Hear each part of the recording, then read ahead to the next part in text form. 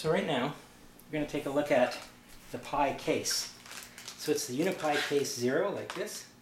So first of all, here it is. It's got a few parts. To open the case, you just squeeze on the ends, and that will pop down. So there's the base, there's the lid, and there is this wall. Okay? It's made with this wall so that you can either have it with the wall in or out. We're going to leave it out for reasons I'll show you in a minute. So now, in the bottom of the case, you'll see there's some little tabs.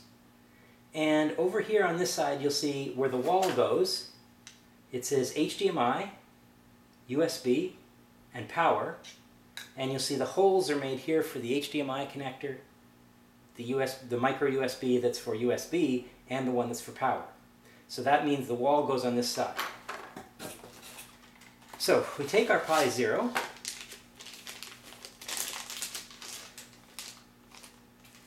So the way it goes in, because HDMI, USB, and power are on this side, that means HDMI, USB, and power go on this side. So it goes in this way.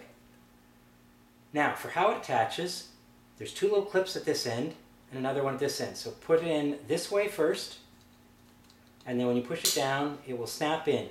So now the power one is by the power symbol, the USB one is on this one, and the USB one is there. All right? So that is how it goes. All right? Then the lid can go on like this. The lid will just snap on. There it is. And this actually has 4 little circles, so it actually has 4 little feet that can go on there, little rubber feet. We'll see about that later. All right? So that's the case.